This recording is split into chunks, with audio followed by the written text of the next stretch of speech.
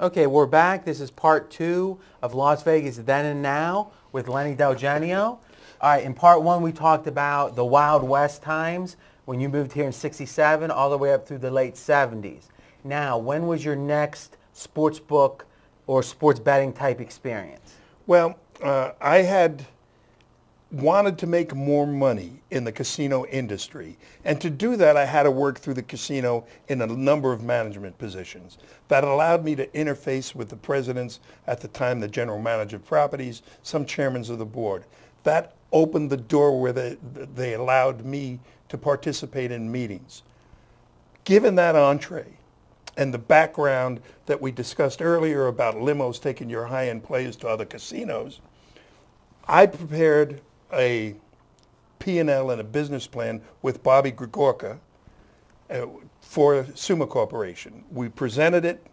It went all the way to the board of directors and was shot down. 3 months later, there's a new board of directors. Mr. Cox takes over as chairman of the board.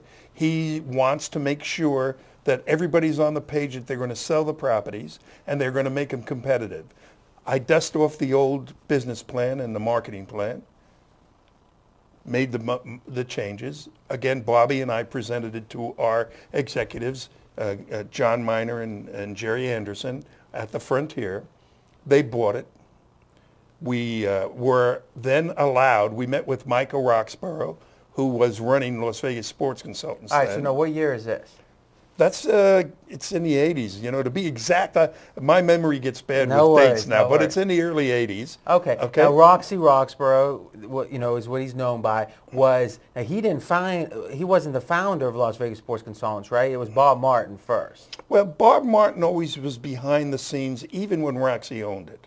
Okay. Because Bob Martin come from a different background, and at that time, gaming control started to enforce rules and regulations. So Roxy was a transitional person where he went from the good, and to some degree, Bob Grogorka and myself we went from pre-corporation where guys with valves and broken noses were running the joints to corporate structure. And Roxy did the same thing at Las Vegas Sports Consultants. Now, Bob Martin, he gained a lot of publicity at the time as the guy that made the line, and I think Sports Illustrated did some stuff with him. Sure. Did you have any dealings with him? Very, very little dealings with him.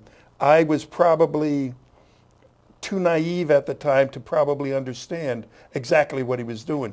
The big part of him was he knew where the line was going to go because he had high-end players betting into his numbers before they opened. This is before the Stardust and the lottery. Okay. So you have to go back and understand why his numbers were so strong. He would allow individuals to bet with him, and he had a solid number that then the next day went out to all of the books and actually across the whole country. So he was a smart man. These guys come from a background where there were, none of us are virgins. And these guys surely were significantly ahead of their time with the way they analyzed information. But the key to any bookmaker is he will book off of the money that's bet into him to get to the number that's the right number.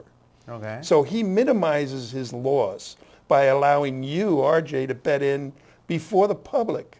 He then knows which way the line is going to go, and he can make the modifications during the booking. The whole concept of the lottery was we're going to have the initial early bets come in a controlled fashion at a modest limit that's going to allow us to touch these numbers up before the whole world can bet into it. Yeah, and even that became not exactly what people thought. There were ways to get pre-lottery numbers. There were ways to and why don't let's hold that, because I think the Stardust Lottery we can do a whole segment on, because that's something that really has a lot. Even when I really dug into this in the late 90s, that was famous, and it was something that was meaningful at the time. It's going to be interesting to talk about the differences now versus versus now with Chris and Greek opening first, and now with our your friend, and you introduced me to him, Johnny Avello. He's opening stuff at the Wynn now, even before offshore, and it's really interesting the differences now to then. But let's do a segment on that. Great. All right. So you were at the Frontier. You were amongst the core group pitching to have a sports book. And we went from there to being allowed to put it in. We put in a small book. At that time, I became involved, well, actually before that, with NARASO, Nevada Association of Race and Sportsbook Directors. I don't know where they got the name, but it was guys like Ray Lindsay. It was every person that you've read about were members of this association. And I became treasurer because I was the new kid on the block. And it went from there to learning an awful lot. These guys became my graduate school. They helped us. So you were the younger of the group. I was even though age-wise I wasn't that much younger than them, I was the kid because I was able to transition from the bookmaker on the corner to the corporate boardroom. And you knew how to navigate Yeah, the and I had bureaucracy. enough education to do it, and I'm not easily intimidated by anything. So it's funny because you get a lot of people saying, oh, I wish I had this opportunity, I wish I had that opportunity. But you're telling me literally you were on the cutting edge as the books were starting to pop up in the properties, and you said, I'm going to write, me and my partners, we're going to write a business plan, go to the owner of the hotel and say, we want to run a book. And that's a kind of initiative that most people that lament not having opportunities don't have. Well, you know, we always, my goal all through life was not only to knock on the door, but to get in. And I would force my way in. Now, thank God I had a personality, and still do to some degree, that was moderately aggressive but not offensive. So I knew when to bring up subjects and when to back away. When the executive in charge made the decision, I could take that decision on my shoulders as my own. So was there luck involved? Of course. But more important than luck was preparation. The treasurer of NARASO was important. The parlay card expertise was important. The hanging around with the Scotty Shettlers and Ray Lindsays and Brandys and Sonny Reisners, all of those guys was very important because you could call them up, hey, what do you think about this? And coming from the casino end of it was very important. It brought a new perspective to how we could do things out of a race and sportsbook. Now, would you say that you sought out mentorships or mentors with these people? It sounds like you saw, hey, they're a little bit older, they've got experience I don't. It seems like you really, like a sponge, try to soak that up. Yeah, absolutely. I needed, and Bobby needed, we associated ourselves with the smartest people around. When we established the team at the Frontier, we had Bobby Davis, ex-general manager of the Rose Bowl. We had Robert Smith, who's now with Leroy's. So is Bobby Davis. Robert Smith, ex-general manager for Gary Austin. We had Sidney Callahan, ex-bookmaker from New Orleans. We had Robert Grogorka and myself. We had a team where we had wonderful expertise and some thought processes of how we could use that expertise and take it. You know, they say take it to the next level. But in reality, that's what we help to do. And what's interesting is back then, if you were in Florida or Ohio or Harlem still, you would have had no chance to interact with these people, no. The Vegas people. The beauty of today, look at a guy like you with all these decades of experience, but through the magic of videotaping, we're putting this on paper or putting this on digitized format for anyone anywhere to watch. Yeah, you're making a history.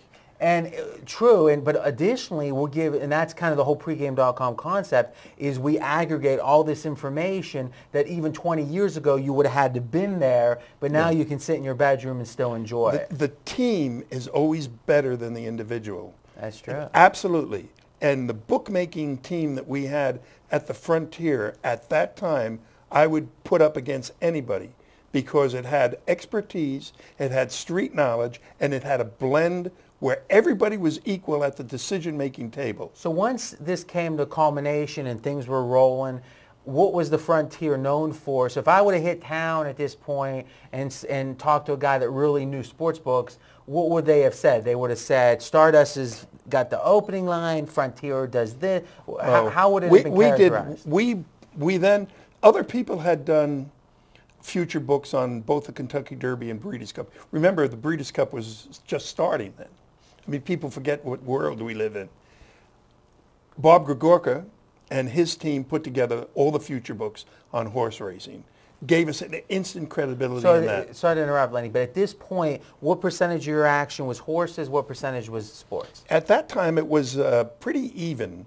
50-50. Maybe even more. Maybe 60% racing and 40% sports. Then we decided to do something a little different. We decided to change the vig, the $1.10 to win $1. We decided to give you 2 bets for $1.05. If you bet one at $1.10, then you got the other for $1.05. Oh, that's interesting. So no one had done that yet. None of the things that you see being done today were done. And we were very lucky that we had a great man, Sonny Reisner, working with us, who thought we were crazy, who thought you couldn't do this, and wrote a letter that we then got his permission to use as an advertisement. Sonny Reisner says they're crazy. And that turned we were already headed down a good road, but that turned the page, because at that time, then everybody had to come in to the frontier to see what we were doing. And we decided to do a lot of things that no one had done, because there was this at that time, an unwritten law that you couldn't change the vig. You couldn't change the PC on your parlays. We did all of that. And really, Bob Grogorka was instrumental in coming up with these concepts. So this letter that you're crazy was you're offering too much value to the player. player. Yeah. And quite candidly, one of the first people to make a bet was a guy named Frank Toti, who people in the industry will know as part owner of the Coast Casinos at that time, and also Michael Gaughan's right-hand man. So that happened. Frank comes to the counter, and he sees what the proposition is that we're putting out, and he says, "You guys aren't too crazy.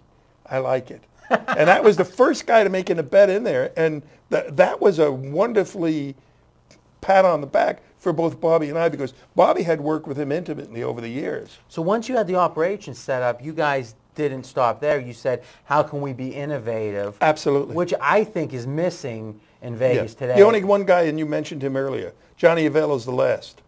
And again, from what I know, he's always fighting with the big wigs to do what he wants to do. Because right now it's like, hey, we'll make our 3% on the theoretical hold and be happy. And the nice thing is, and another guy we'll probably talk about a little bit, another friend of pregame, Jimmy Vaccaro, he's trying to do some exciting stuff at Lucky's. But those are usually the rogues, the outlaws trying to do. Otherwise, it's like a bunch of accountants, with their spreadsheet. As much as I like people who come out of accounting and people who have masters, I have a fear that they're too well educated to understand what the public wants. Almost similar to what politicians do sometimes. They think they know what the public want, but they've distanced themselves so far away from it that they really get hurt by it. And actually, what we're going to do is take a break, but let's segue into the next topic after the break, which is let's talk about these old school guys. Most of them didn't have college degrees, didn't have masters. No. The question is, what made them extraordinary, and why is that lacking today? So this has been part 2, and we're going to pick up with part 3 next.